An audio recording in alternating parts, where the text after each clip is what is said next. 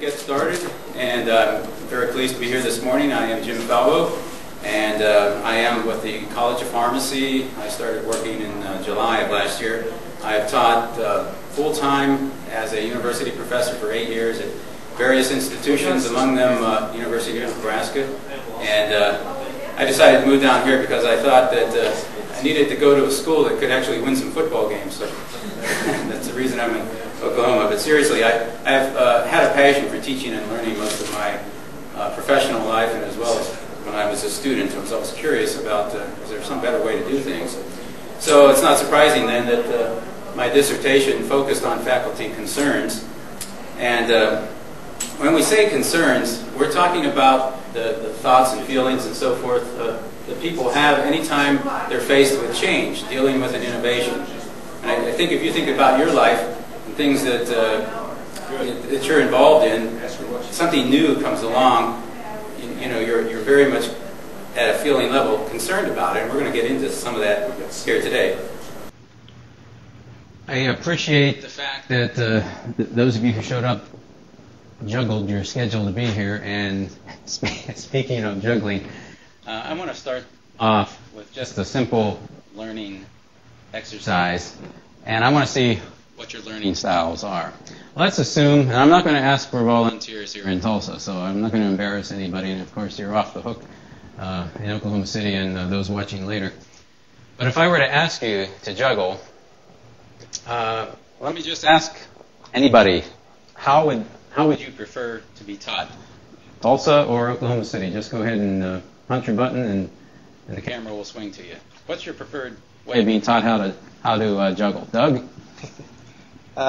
Probably prefer some kind of demonstration by someone who knows how to do it, and then just practice myself. Okay. Kim, might as well hear from everybody. I would agree. I'd be the same way exactly. I'd like to see and then do. Good. Okay, thank you. How about in Oklahoma City?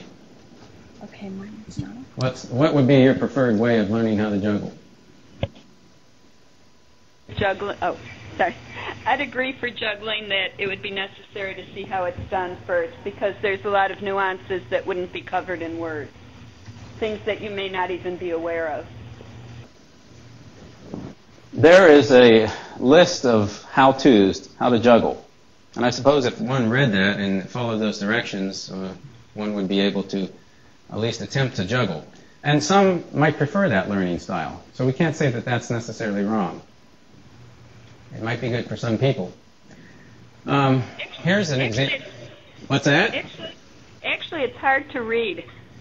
Thank you for making that comment, because that would be another thing that would be wrong with that graphic. For this kind of a distance learning class, that would be very hard to read. The font is small. Even, I believe I have my text size on the largest. Yes, I do. In this particular learning aid here, we have some pictures and words mixed together. And some might prefer that. It might make it a little bit easier to visualize how to juggle 3 balls. Again, some words and pictures fit some learning styles. Now, most of you said that you would like someone to demonstrate. Well, short of doing that, the next best thing might be to access an animation such as Michelle had mentioned the other day. This is not done through PowerPoint. It's some kind of a Java applet, but it shows how to start with 1 ball and then move to 2 and then to 3.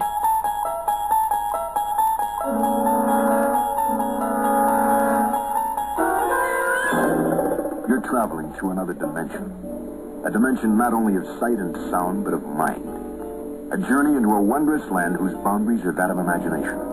Your next stop, the Twilight Zone.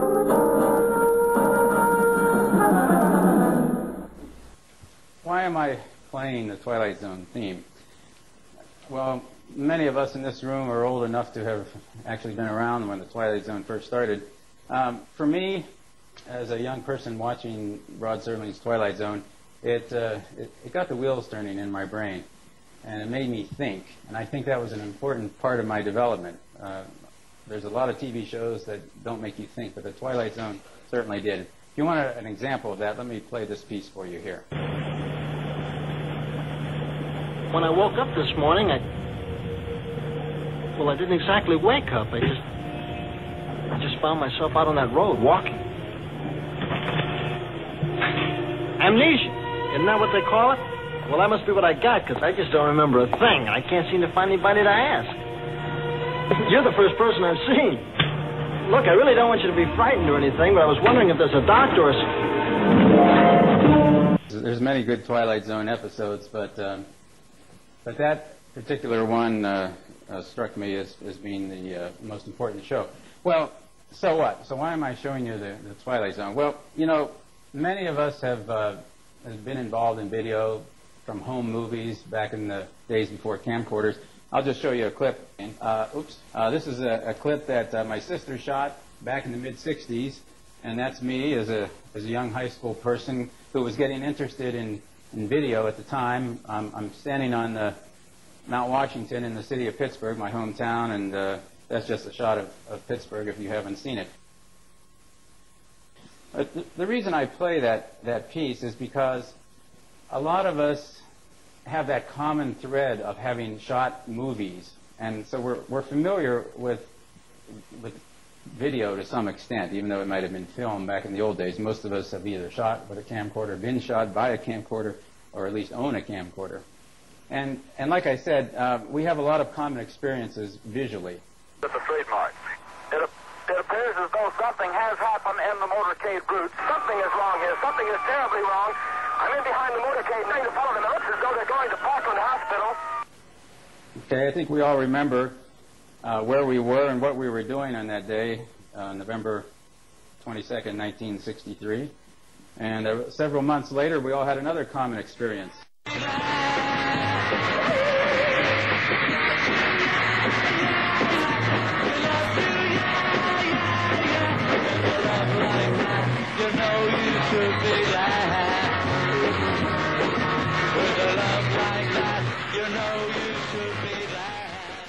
Welcome. Who do I sit by? Well, that most handsome person in the audience, I would. kind of a pinhead, but. He won't talk much. Oh, let me show who just walked in here. Get the technology working. Oops, wrong way. Wrong way. There we go. There we go. This is my friend. You all know everybody here? Nancy? Yes, I do. I do. Okay. Because I know our guests. Yes, those are people I can zoom in on, and they're not going to get uncomfortable.